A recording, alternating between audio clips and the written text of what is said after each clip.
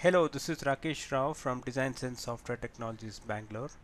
In this CAD Power video, I'm going to show you how you can convert a 2D polyline to a 3D polyline. It is available here in the Polyline tools under the Change 2D to 3D and 3D to 2D options. So this selection asks you to select the objects that you want to process. So I'm going to select this polyline, which is a 2D polyline, and I say apply.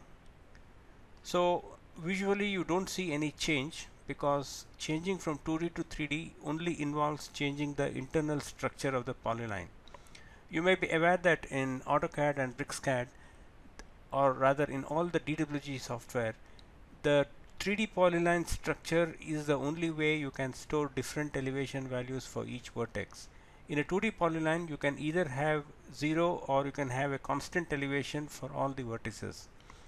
So in this case, the program has already processed it, and you can see that one polyline is processed and one polyline is in the previous or active selection set. So this is now a 3D polyline. So for example, if you list it, you can see that this is of type polyline and not of type LW polyline. So now you can go and use any other command. Say for example, I will use one of the CAD Power commands and set different elevation values. Say 45.5, 32.2 and 12.5. And now if I'm going to list this polyline again, you can see that it has the elevation values.